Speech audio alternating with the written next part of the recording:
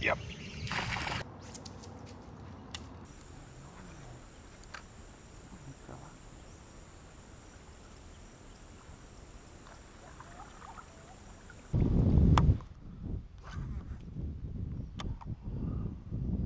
Oh! Oh! Rearing. Off you go, big fella. Whew. That is crazy adrenaline. Yes! Oh, it's a big one. Oh, it's got me in there too. Oh, yeah, I got it. I got it out. Yes, big red one. You beauty. Right.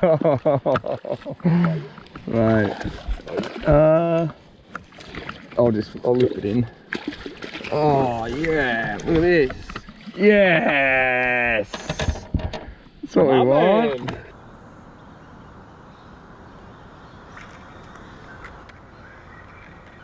Yes! Oh, grabbed off the top. It's a good fish too. Oh, come here, big fella. Great big jack. Oh, wait for this. Take it in the shallows.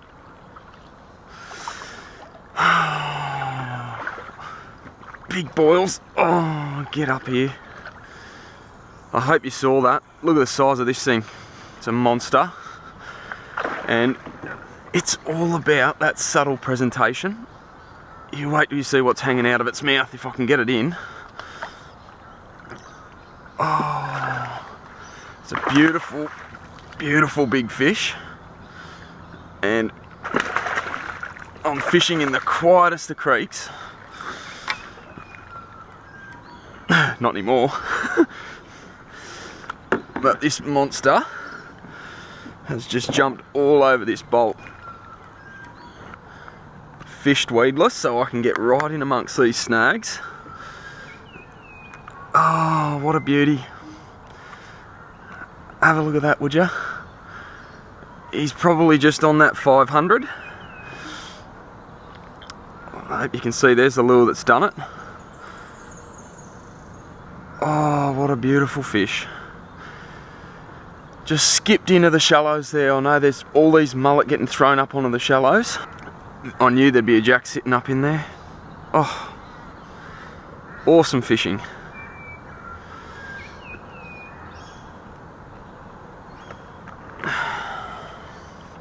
I'll just get this out of his gob and get him straight back in. There it is, just fish weedless. Beautiful, beautiful fish. Take a look at that, would you? Oh, back you go, fella.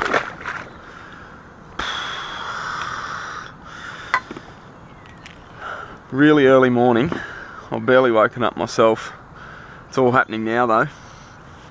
Got a face full of water. I think it's all over the camera as well, but God, that's it.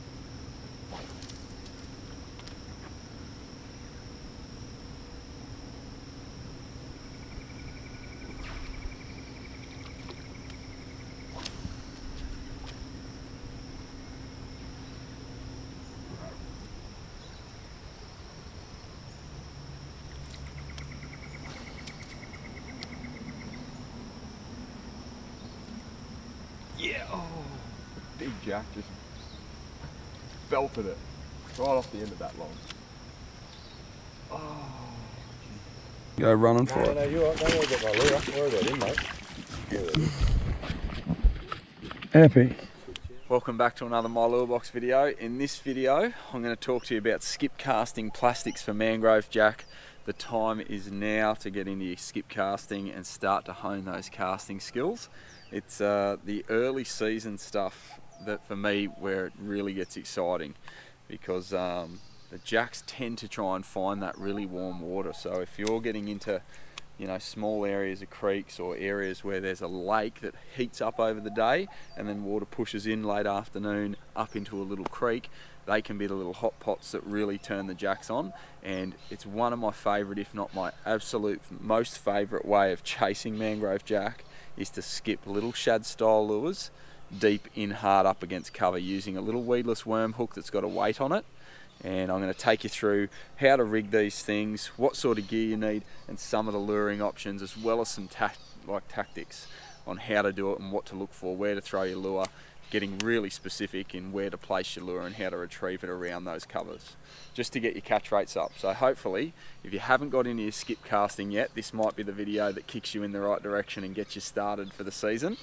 It takes a little while to get into it and to get your casting accuracy down and that sort of thing, especially if you're using a bait caster. I've got videos on this channel on skip casting 101, how to skip cast, learn to skip cast. So if you're looking for more information on this, I'll link some of those videos in the description at the end of this video and down in the description below. What I'll do, I'll start with the gear and then I'll take you for a trip up this little creek and talk to you about the tactics and show you the way that I like to do it. So just sit us in the right spot so we're not going to run into these trees. It's super heavy cover in here. There's overhanging mangrove trees, there's tea trees, there's eucalypts, cotton trees, everything just hanging over into these little systems, and that's where you want to place yourself when you're skip casting. You can do it around docks and pontoons and things like that, around bridges and stuff, but it's in here where I think the most action happens. Where you're pushed up, there's a lot of bait that scoots in and around all this heavy cover, and that's what you're trying to imitate. So I'll show you some of the lure options. Actually, I'll start with lure options and then we'll get into the rig and the type of gear that we're using. So on there is a 4-inch Eco Gear bolt, and they're one of my favourite skip casting lures. They just sit perfectly on a little 4.0 EWG weedless worm hook. The reason I like these is their big paddle tail. So you want something with an action that kicks into gear straight away. The moment you start retrieving this thing, in against the cover, it's swimming hard for you. And then it's got sort of like a fairly flat profile, which helps with its skip casting. So you can skim in like a rock, in hard up against these covers, underneath overhanging trees, tight in under logs that are just, you know, peeking out of the water, that sort of thing. And then I just run a twist lock at the front of that to keep the plastic in position. So you might be able to see that little bit of wire loop there. That's a twist lock, and they're fantastic for rigging. The hooks that I'm using, these are out of a Savage Gear Manic shrimp. I think it's the 5-inch Manic shrimp, and I love those. They've got a weight forward system. You can get sort of weight back systems. They're not as effective for me with the skip casting. You want something forward that pushes the bait through the air like that. Really balanced as it you know, flies in against cover and underneath stuff. That just helps with your skip casting. And if you're new to skip casting, unweighted is probably the way to go. And using, like, I don't know, like a Finesse Frogs by Z-Man, that floats, and so you won't be getting hooked up when you're getting overruns and having to pick things out of your reel and fix things up when you're just learning your bait casting. You can do it with spinning outfits, and I've got videos on how to do that as well. But what we'll do, I'll show you some of the other luring options. These are another favourite of mine, the Flash J Shads. There you go, Flash J Shads by Fish Arrow, the 4.5-inch. They now come in a 4, I think, as well, which I'm pretty excited to use those this season. And again, another big paddle tail. They've got a holographic foil on the inside of them, which is one of the only baits that have got that. Beautiful big eye as a presence and a scale pattern. I'll get one out so you can have a proper look. Well, take a look at that. Big paddle tail. Yep, beautiful finish on them.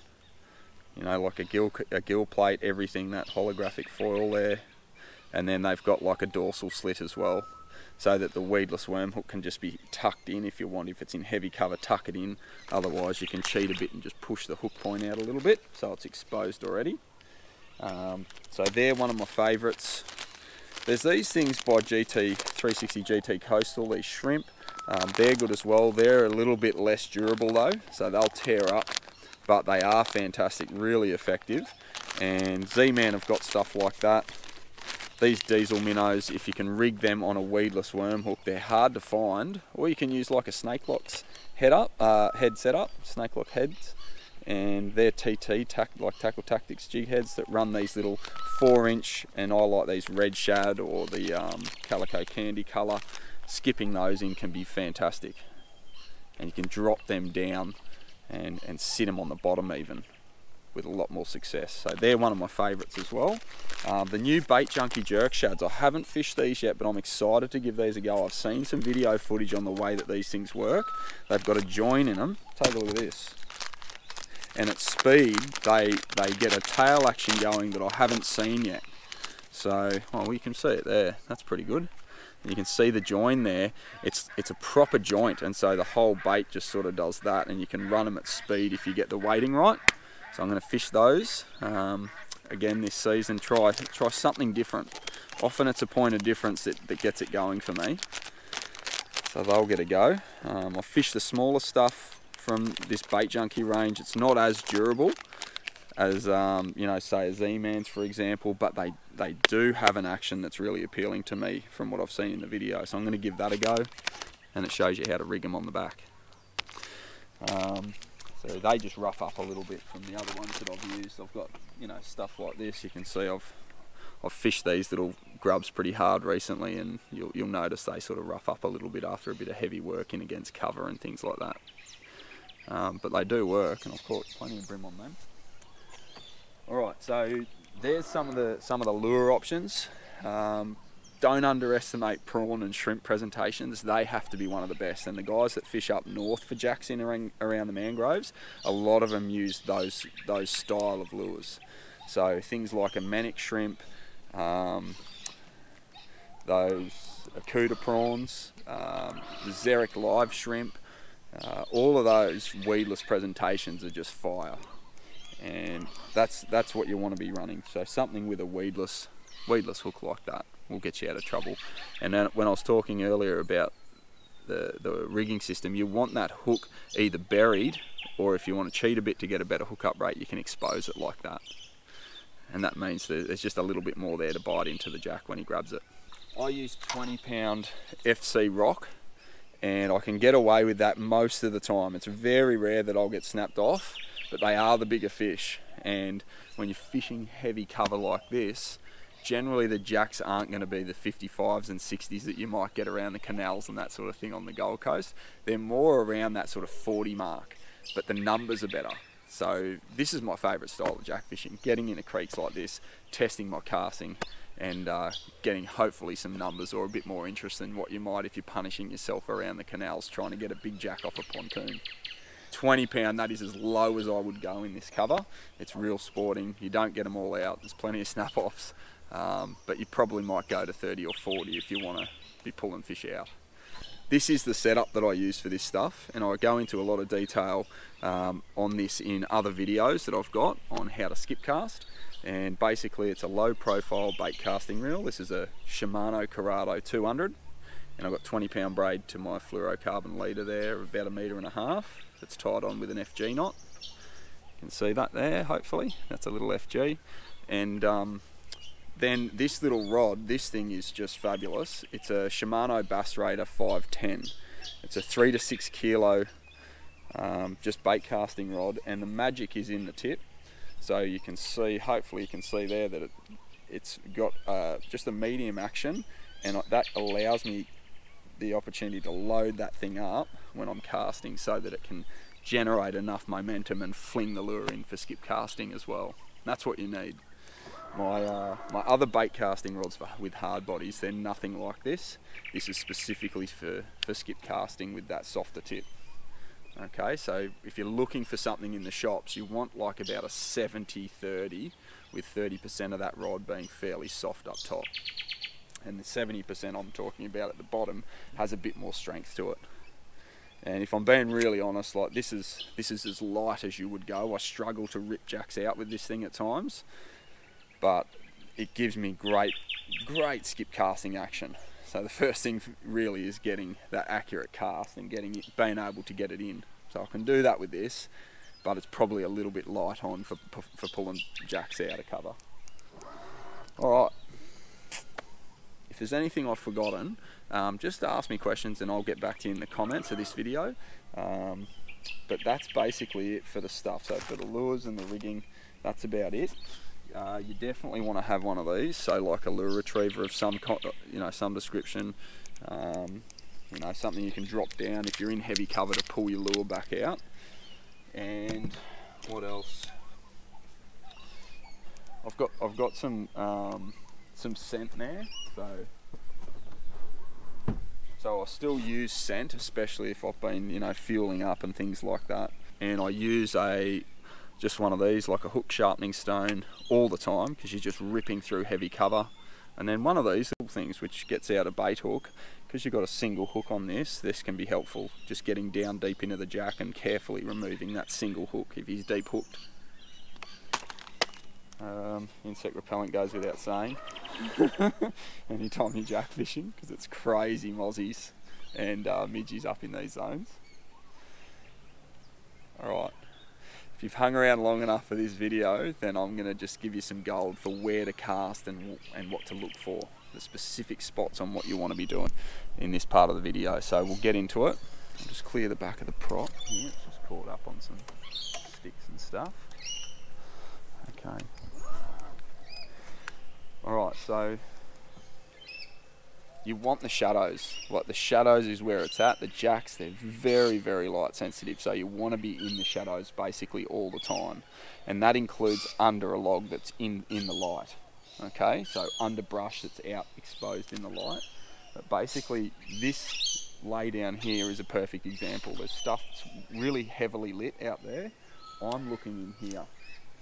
And so I get right to the base of that lay down and bring the lure over and then drop it down the other side of the log.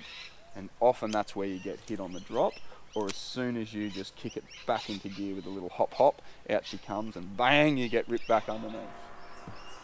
So that's what you're looking for. When you've got to lay down, you try and get as close into that log as you can and drop it down the side and allow it to get down. So the jack that's sitting underneath the log, they sit under like that, real hard. They can't see it if it's right up above. They'll hear it and know that it's there.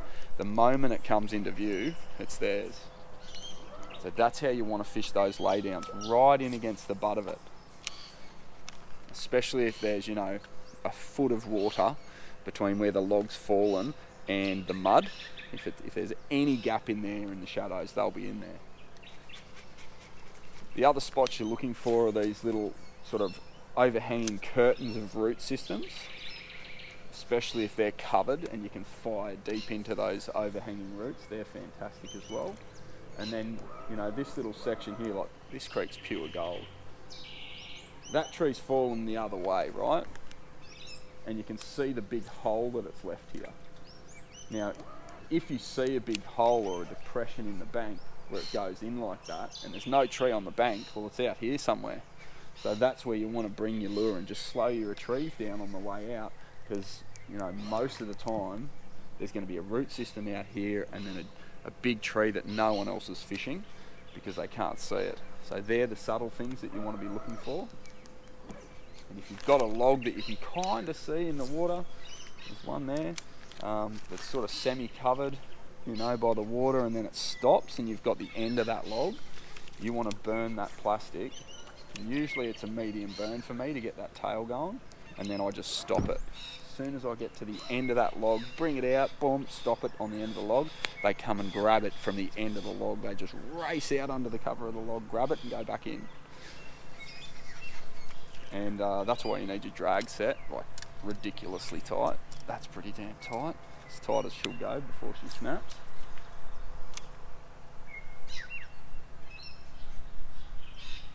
But any of this stuff is gold, like full brush piles you want to get in there, especially if there's a little bit of tidal flow.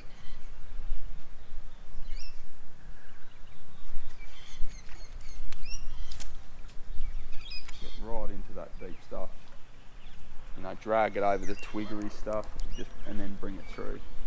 You're trying to send your lure in as deep as you can, so they've got as much run and as much vibe to go off as you can get. So that's why a bigger paddling tail is really, really effective. See if I can show you what's going on here. So there's good shadows right here with this big heavy tree. The jacks will be in the middle of that. So maybe like a Z-Man's finesse frogs burnt through the center of that's on the surface would be really good. Otherwise the water's actually getting squashed and pushed in against that really tight base of it all. So if you can get a cast in there, that's the go. Try that. There we go. And you can go up past it, then bring it down. And when I get it past the base of the log, I just drop it down. And then you can get a little bit jiggy with it, but generally a fairly, medium roll straight back so that they can hone in on it and hear that vibe when they're underneath all that cover and logs. They hear the vibe and sense it, and they won't miss it. I like the lure to come, just to go out of sight in terms of its depth, and that's why that front weight's so important. It's about a 3/8 of an ounce weight. Okay. Low light conditions are definitely the best, like super early morning, late afternoon. That's without a doubt the best. And then up north, you can basically do it all day long. But yeah, down on the Goldie, southeast Queensland, northern New South Wales, you want those low light periods, and then periods where there's a bit of run. If you can match those things up, where there's a fair bit of run in the system and it's not too full, like you can see here, I can fire in underneath that cover there. If it was a full tide, I wouldn't have the gap there. I wouldn't be able to get in there. So as soon as that gap's there and the cover's still submerged, that's your money time. Right. Look at this creek, would you?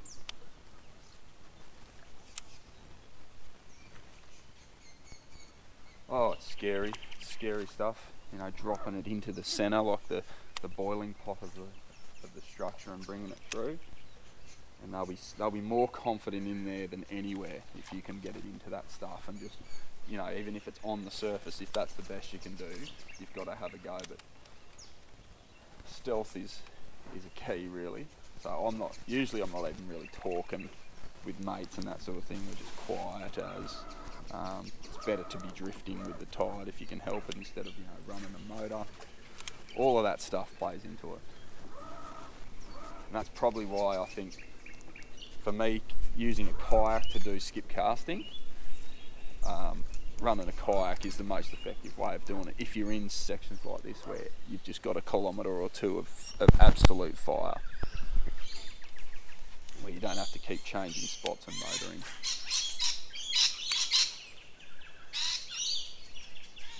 Bringing it between like that,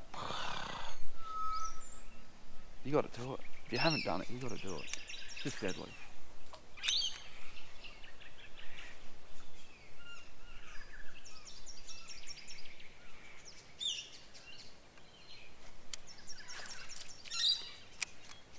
The whole skipping thing, that's just with practice. It's like skipping a stone. You just want a low trajectory of your rod and that lure just to be flying across the surface. And again, if you're in a kayak, you're lower, so you can get your angle a little bit easier, I reckon. If you're in a crabbing tinny, like this is just a car topper tinny, you're lower, so you can get a better shot at it. If you're up high in a big 5.5 metre thing, it's a little bit more challenging to get that rod angle. You can still do it, but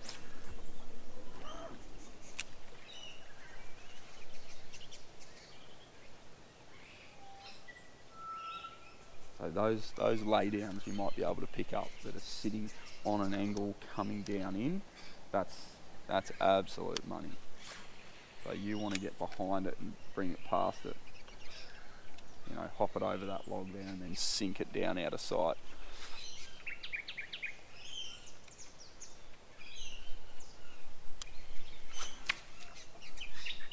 And you'll get overruns. I get them. Look at that, messy stuff. It's frustrating, but you just pull it straight out. You work out how they pull out straight away, and it's no real drama, and certainly worth the stuffing around.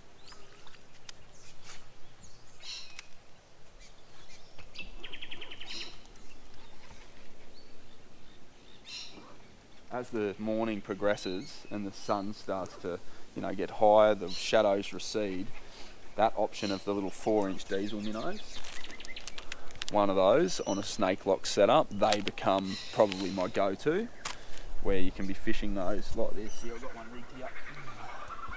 even though it's a bit dirty now.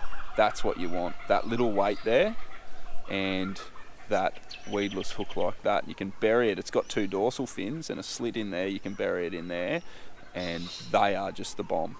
They're awesome, one of my favourites for jacks.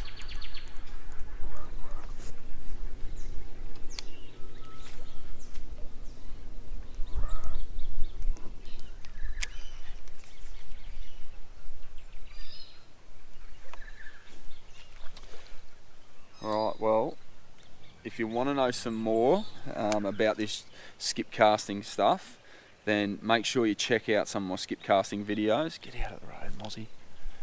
I've got heaps of stuff on how to skip cast on my YouTube channel. Type in my lure box and skip casting and you'll check that out. If you want to see some action of these things absolutely firing, then you need to download my Kayakers Guide to the Gold Coast video, where I just get destroyed with Mangrove Jack on these things, skip casting them in, and you'll sort of see the whole experience if you've watched this video to this point again, and you're really into your skip casting and want to learn.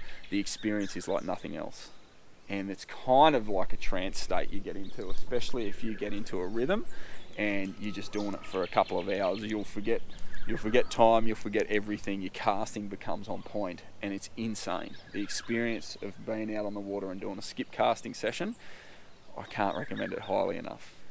And yeah, it'll test you, it'll test your patience, it'll test your casting ability, but if you can get it done, the rewards are on the other side for you. So I hope you give it a go and be patient and keep after it this season. Let me know how you go, and yeah, thanks for watching. I hope this helps you fishing this year. I'll see you in the next video.